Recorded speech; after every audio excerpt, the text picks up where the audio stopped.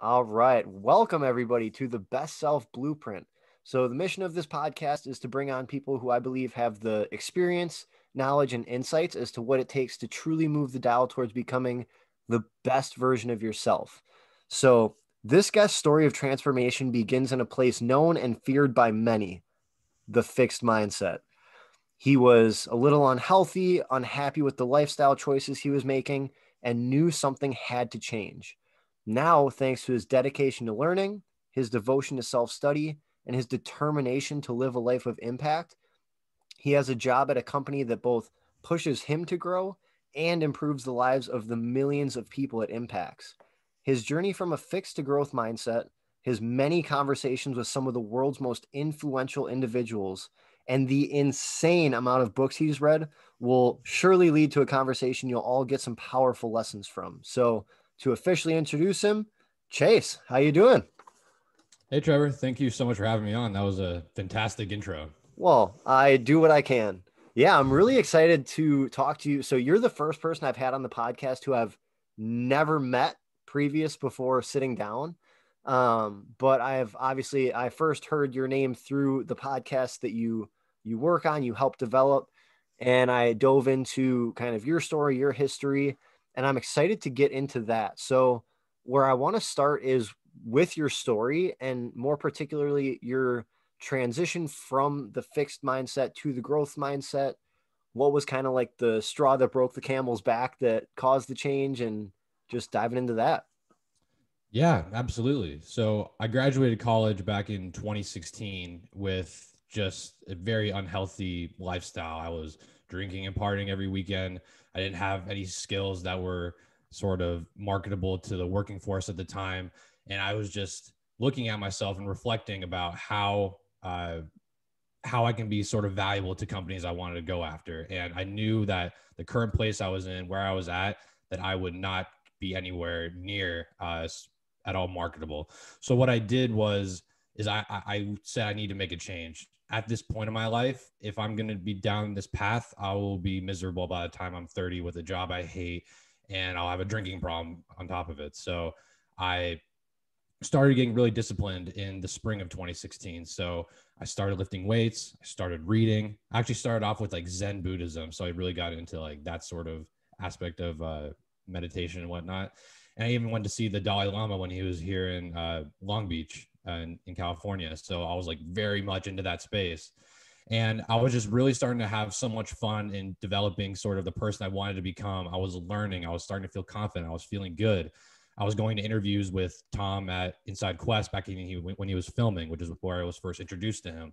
And it was just so much fun being able to learn and being able to sort of put the shadow of my former self behind me and start building into the person I knew I wanted to become. I had the vision of who I wanted to be, the person who had the skills, who was able to execute on the things he wanted to do in life. And at the point, I had nowhere to go and I had no sort of skills. So it was really just a grind of shame, a feeling of defeat that really just set me off to a course of, I know I can do better than this and I need to do better than this. Yeah. And so do you think it was more fear of staying who you were, or was it more a drive and like a pursuit of going towards something? I think it's a mixture of both, to be honest, because if it's just a fear of where I'm at, then I'm operating off one sort of variable. So I think humans have a sort of innate ability to move towards pleasure and move away from pain. Every option you do in life is one of those two things. So a lot of it was moving away from the pain of who I was and who I was going to become on that certain path. And also it felt good moving towards a person I really wanted to become. Yeah, and the cool spiral effect of when you really start to make those changes is when they become visible and tangible. Then that really is where you can see the path, Yeah. because obviously visualization comes into play. You can envision it, but when you can actually see the result, I think that's where it almost is like, all right, game on. Now I really am going to go for it. Yeah, So exactly. um diving into a certain aspect of that, you were talking about you were almost like mentally and emotionally suffering. One quote I absolutely love that you have, or that you are the middleman for. I'm not sure if you came up with it or if you heard it somewhere, but leverage suffering as a tool for self-development. Can you explain that a little bit? Yeah, I think it's more of a. I can't claim that quote. It's more of a Goggins sort of quote, David Goggins, if you guys haven't heard of him. But I have this poster in my room. It says, "Strength is in the struggle." So when it comes to leveraging suffering to sort of achieving your goals, you're gonna have to do hard shit. So when Ray Dalio came in to interview, his whole he's the co-founder of Bridgewater or founder of Bridgewater Investments, world's largest hedge fund, a guy I really admire. He said that basically to succeed in human life, you should basically do the opposite of what you really want to do, which basically means you got to do very hard things you don't want to do. So when it comes to working out in the mornings, I don't want to work out in the mornings. It's considered suffering for me. But in order to achieve my goals, I know I have to literally push through that suffering to get to that goals. So to me, when it says when you're suffering for sort of achievement, it's not necessarily that you have to go through a specific pain. It's more of it's a mental game. It's all mental. You have to push through to become something that you weren't before. And that's how I operate on most things. Like if I have sort of a reflex of I don't want to do that, it's kind of a habit loop trigger now that I probably should do that. Yeah, and that reminds me of, ironically, another David Goggins saying of callousing the mind. I think that's where doing those hard things that you don't want to do, for me, it's cold showers. I struggle so hard turning that dial, especially because I go in when it's warm, so that way it makes it even tougher. Yeah. But I like that you're talking about, yes, you have to do hard things to get where you want to get if you have big goals, but also I feel like that's important to get that mental toughness. And I guess that ties into willpower as well.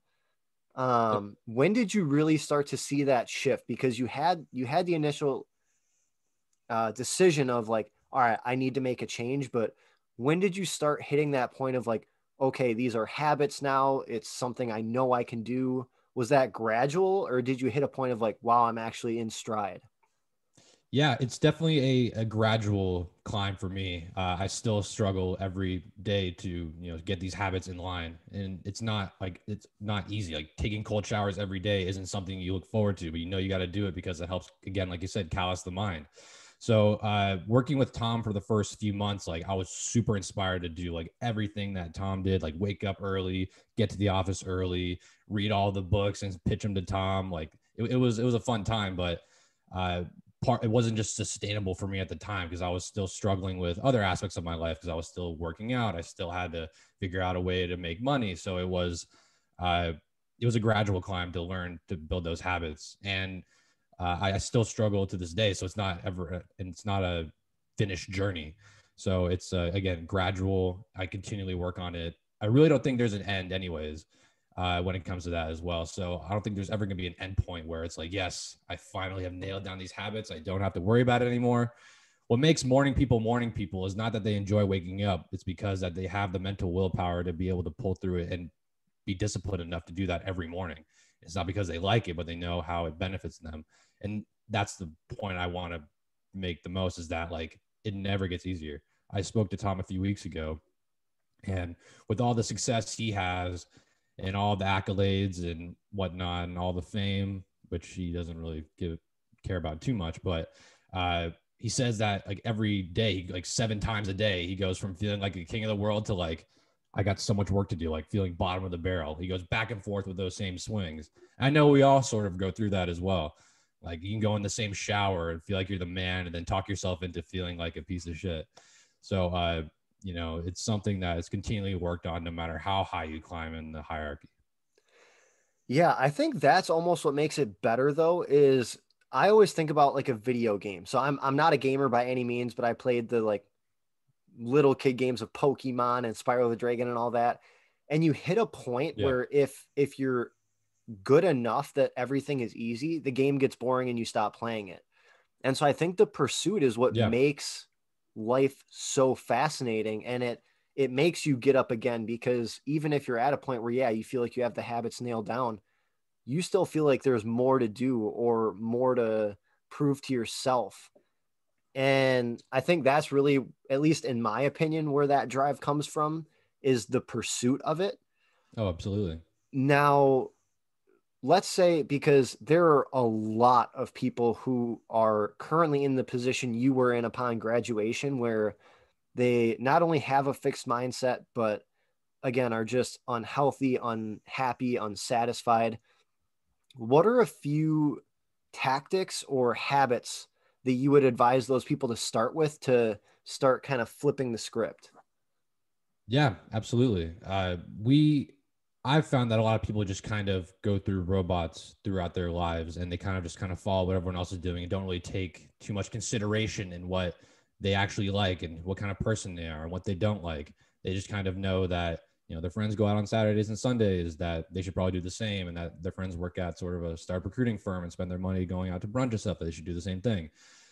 So sort of like what I would do is I would just audit what you like and what you don't like, but more specifically, like figure out what you don't like doing, because that'll just weed out a lot of the riffraff. So that was the first thing I did, because I did not want to work at a corporation where I was just kind of climbing up the corporate ladder. I wanted to work at a startup because I knew I wanted to make an impact. I wanted to have something with my sort of name on it. I wanted to help build something. I like building things, and I wanted to go with a startup. So I weeded out everything that wasn't a startup. So that narrowed down my options to, maybe 20 or 30 companies that I was able to go to. So that was the first thing I did. And then the second thing I did was I had a picture in my mind and I wrote down the person I wanted to become by the time I was 30. So I had a vision in my mind of like this cool dad with like 6-pack abs, like a hot wife, like cool kids, and like the cool house, big cars.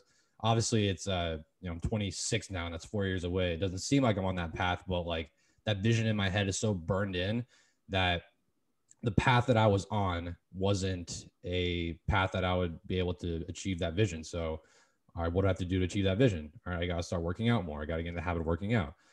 Uh, what else I have to do? I have to get more money. I have to create some finances. All right, I got to get a job.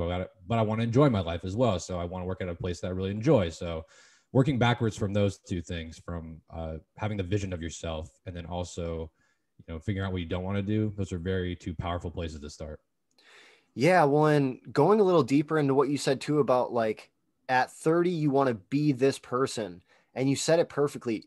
Don't only picture who you want to be, think about what do you have to do to be the person you want to be. Because I think a lot of people picture that person, but then they don't go that step further of, okay, practically speaking, what do I have to do if that is my goal? It's not just a dream, it's who I want to be.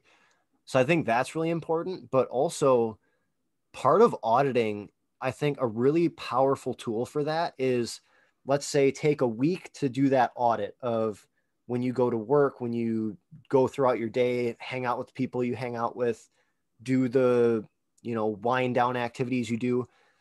Think about how you feel after you're done doing the thing.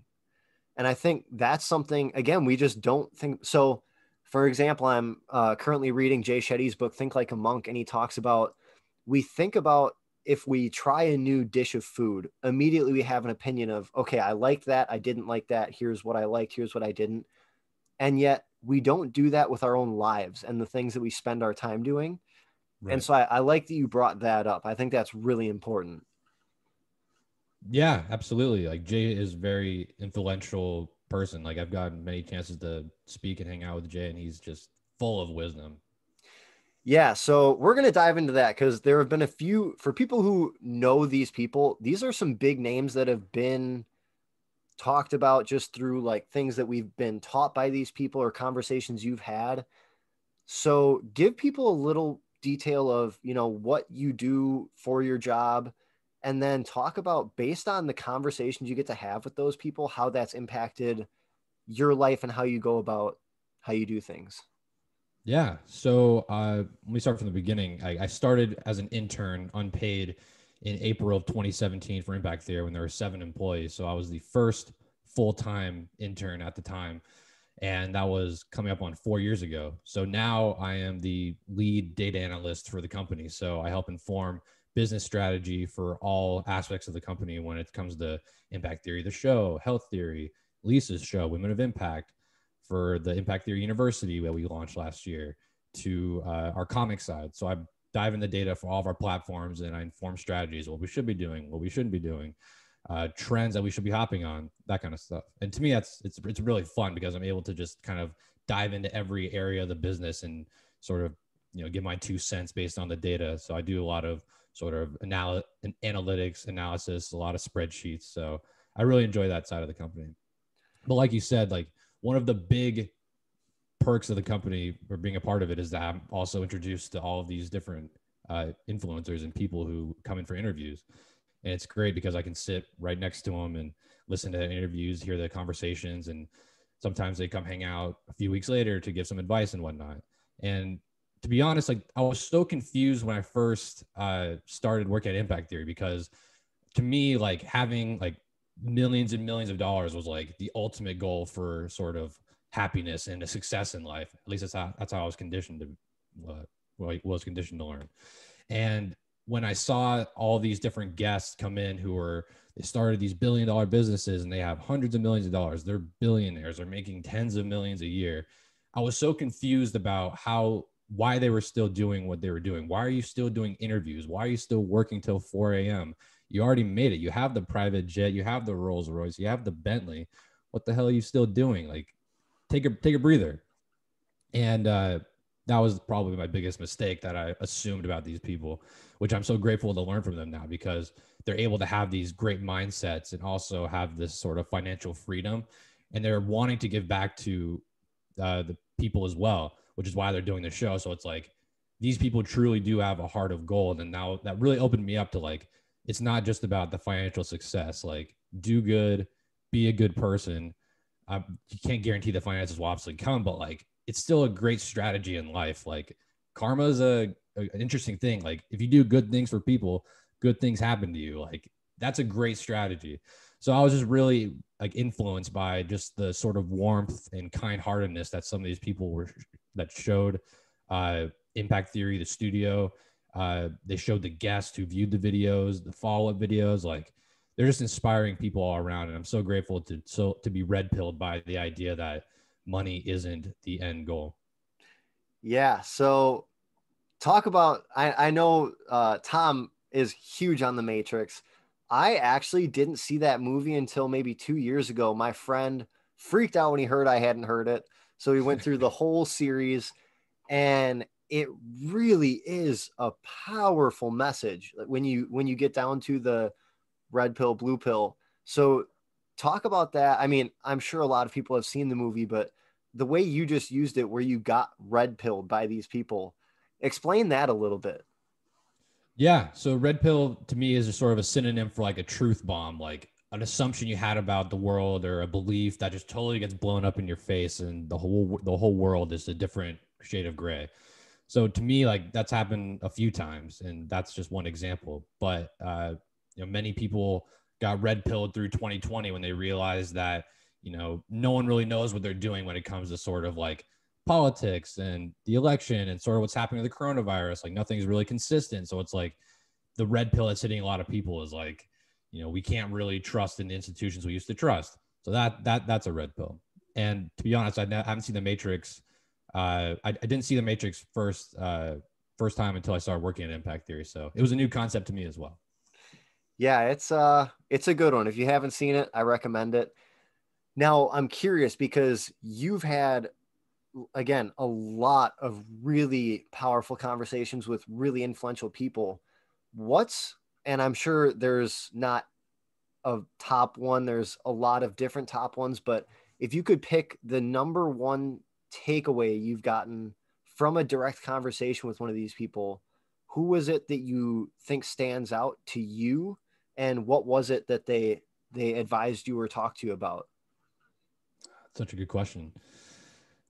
So first off, it has to be Tom Bilyeu, number one. He's my boss. He's one of my really good friends on a personal side, and I've been lucky to spend 3.5 years with him face to face, and not excluding this year.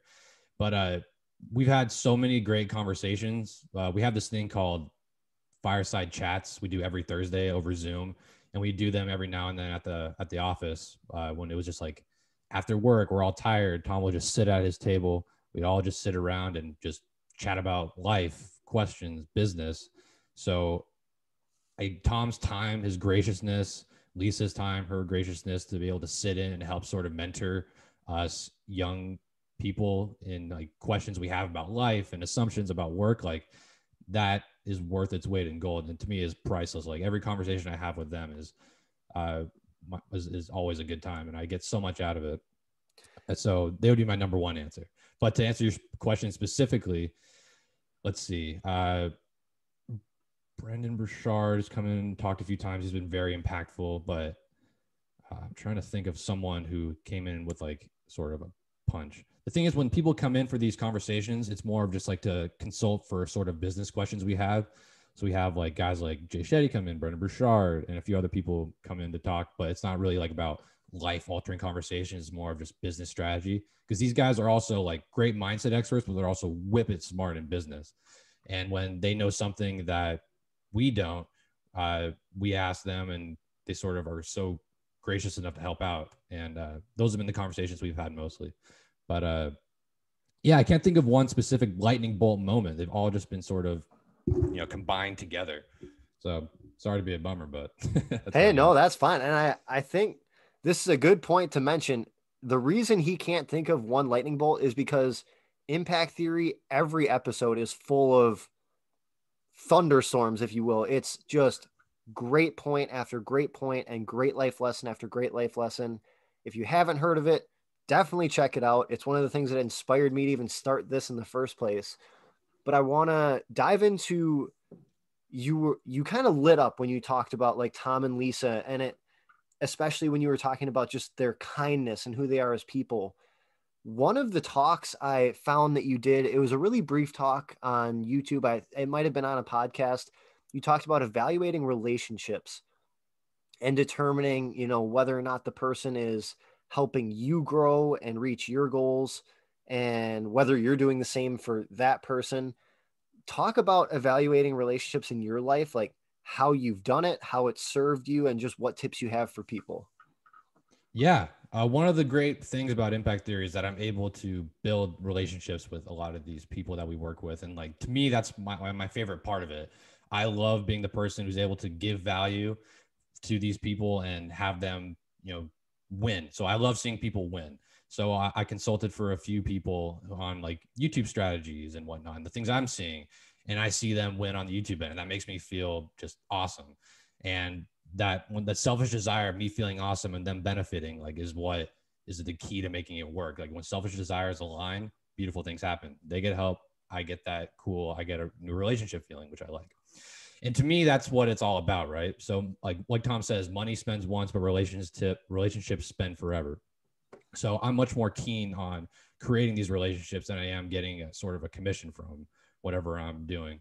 And to me, that just it goes to show that like your network is your net worth. So it's all about basically who you know and how you can help them and how they can help you. And that to me is something that I value a lot.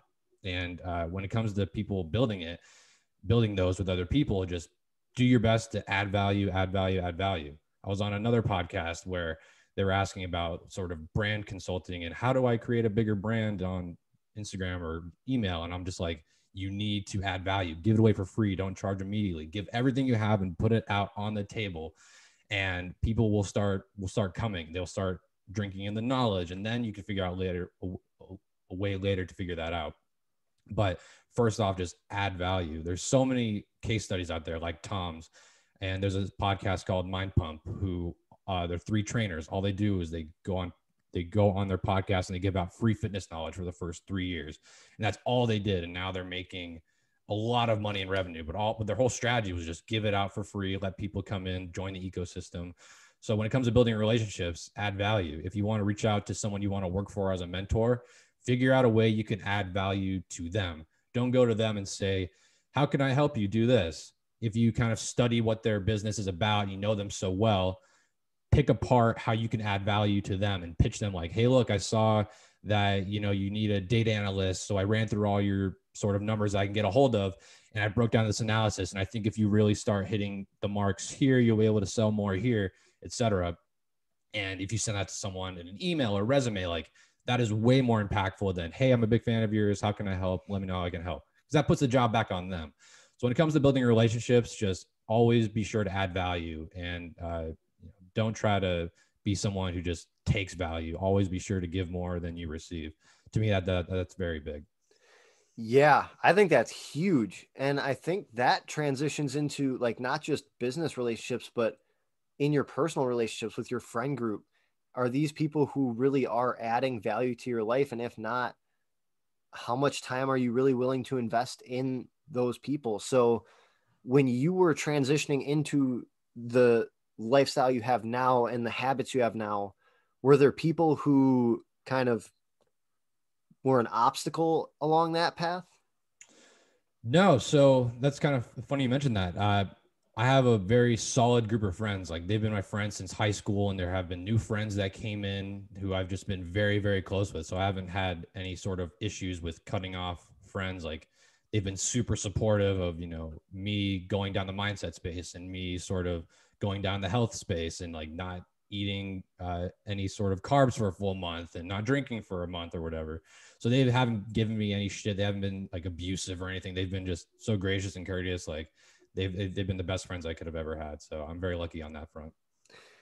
Yeah, and I think that's important to find people who are cheerleaders in a sense, where it's not like you go to your friends, you tell them this big goal that you want, and they kind of just are like, oh, well, that's dumb, or there's no way you're going to Yeah. be able to do that. But they cheer you on and maybe even help you out and give you tips if they have them. And I think that's really important to have a group like that where you lift each other up, you help each other out. So I'm glad to hear that for you. And I hope other Yeah. people can take that away as well, that is so important. Now we're going to transition a little bit. I want to be courteous of your time, but I also want to get all the information. Yeah. So let's talk about books. You Let's read do it. a crazy amount of books. So I'm curious, have you always been into reading, or is that something you adopted when you took on like, this is who I want to be? And then how do you determine like what books you're going to read, and just kind of talk about your mindset around that? Yeah. So my view on books before college and even during college was like, I have to read Of Mice and Men and read a report about it. Great. I wasn't really much a fan of books. And it wasn't until I sort of like started getting out of college where I was like, all right, I'm going to start this personal development path. My mom's been pushing these books on me. This like Zen and the Art of Happiness was one of the first books that I read that I really enjoyed. But the one book that really nailed it for me was Sapiens by Yuval Noah Harari. That like I'm that I can't thank that book enough for opening my eyes to like, wow, such powerful information here and so fun to learn. I love like learning about the human body and evolutionary history. And it was just such a fun book to read that after I finished it, I immediately opened it up, started reading the first chapter again. And I haven't done that with any other book in my life. And it was just it showed me that there's so much power in reading and books and getting these ideas in. And that just had me questioning like, what other amazing ideas are in other books that I don't know about? And that was another red pill for me. It was like, wow, this reading stuff is pretty awesome. And that sounds crazy to many, but to me, it was sort of a breakthrough. So when I first started getting into books, I would listen to podcasts from people I admired. So Naval Ravikant was on Tim Ferriss back in 2015, and he mentioned like 3 or 4 books, and one of them happened to be Sapiens. So I started reading Sapiens. And then I would listen to Yuval's podcast, and he mentioned a few other books that he read, Guns, Germs, and Steel by Jared Cook. So I started reading that one. And he would read books, and it just kind of spirals from there. Plus, Tom's a big reader as well. So he would do podcasts on some of these guests. They'd have books. I'd read their book. And in their book, they'd have other books. And it just kind of spiraled from there. And on my end, I also just try to discover new books that also help enrich my business acumen and also could help the business. So one of the books that I pulled was Principles by Ray Dalio. And I read that one all the way through. And I was like, Tom, you got to read this book. And that's when I was an intern. So and Tom was like, oh, yeah, I'll read it. No, I kept pushing him, Tom, you need to read this book. And he was like, all right, I'll read it. And after like 3 or 4 times, he ended up reading it. And it fundamentally changed the way we operate in the company because there's a lot of principles in there that kind of opened Tom's eyes to how to operate the company. And that wouldn't have happened if I didn't read the book, if Tom didn't want to read the book as well. So it's like there's so much knowledge encapsulated in all these books that just need to be cracked open. And if you can find the joy in sort of learning from these books and drinking it and how fun it is to gain and use knowledge, it becomes a fun game to play. So that's exactly why I do it. I read a lot of books on health and nutrition, ketogenic diet, carnivore diet, ancestral diet, primal diets. And it's just fun for me to play around with all that stuff because it helps me optimize my life.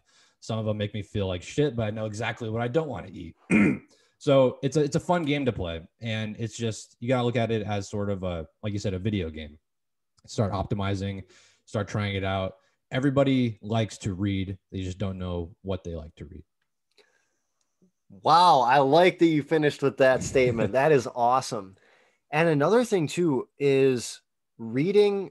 Yes, it's way better in terms of your education, continued education, your growth, but also it's so much healthier for you to, let's say you get home from work, you've got a couple hours to wind down.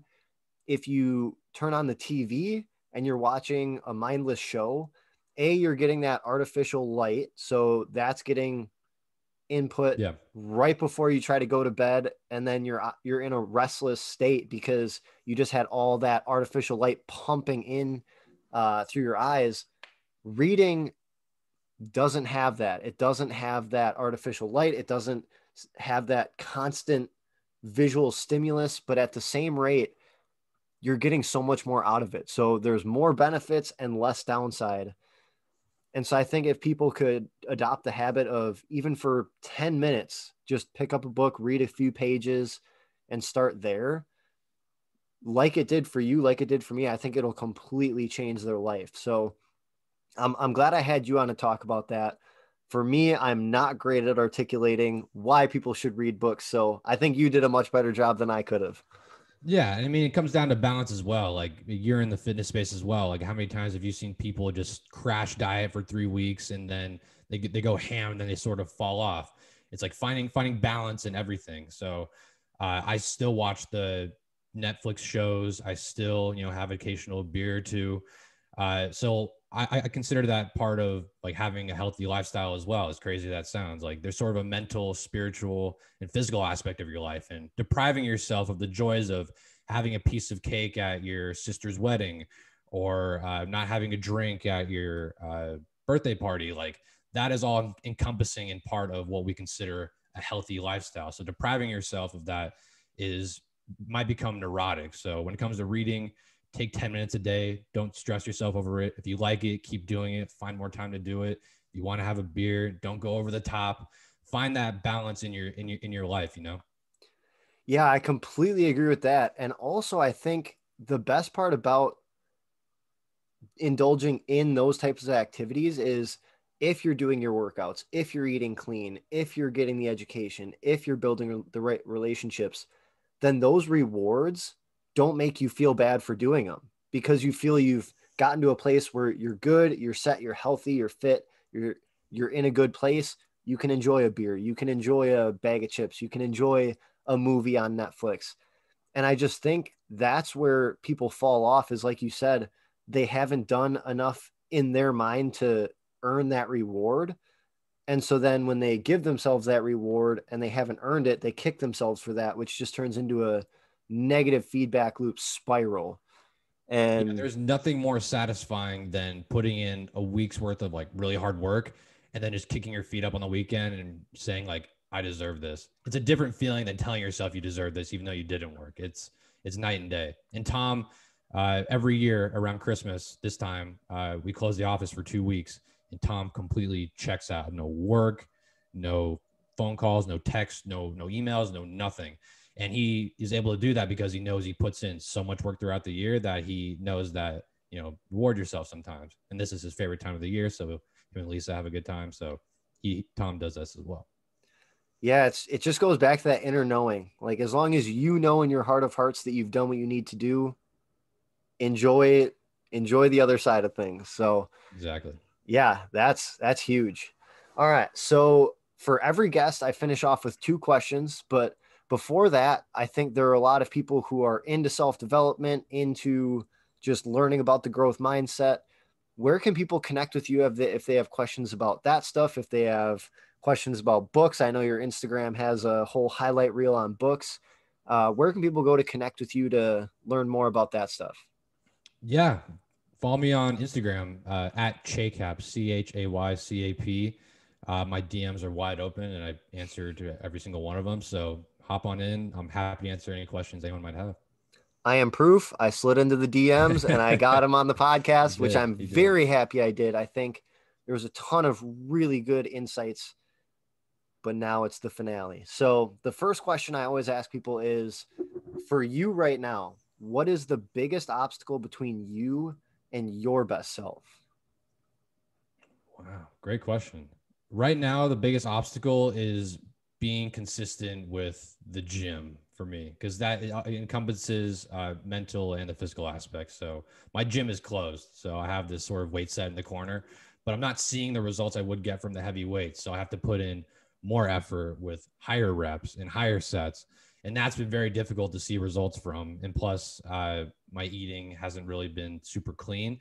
So for me, like getting that habit kicked in and into gear is very key for me. And again, like I yo-yo a lot because I experiment with other diets, but really nailing down sort of the macro levels that I need for different proteins and carbs and fats, I'm still experimenting with.